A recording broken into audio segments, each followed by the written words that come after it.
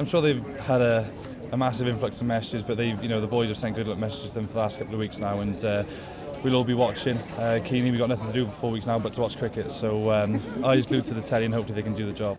It won't sink in for a long time, I don't think. It still seems quite surreal being part of a Lions touring party, really. And only 4 years ago I got capped for Wales.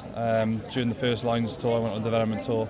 I never would have thought I'd be in this situation 4 years later. So I think maybe in a few months' time or years' time I might sort of watch back the DVD and realise what we've achieved. Yeah, pretty special. I mean, it's a complete contrast of emotion to 4 years ago.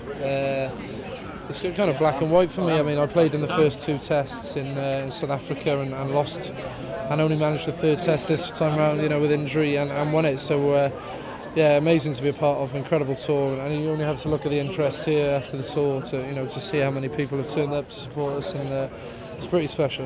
I've said it in interviews before the game. It's more a position of responsibility. You get given the Lions jersey. You don't see it as a pressure. You see it as the ultimate achievement in rugby, to get picked for the Lions, and it's a responsibility. It's the weight of 4 countries on his shoulders, and you have to bear that responsibility. You don't feel pressure. You just get massively excited for it. You go out and you do your job, and that buzz at the end of the game is unparalleled. For me in rugby, having experienced some good highs in rugby and some big lows as well, that was Saturday was something very, very special, and something that I'm sure will live with all these players till the day they die.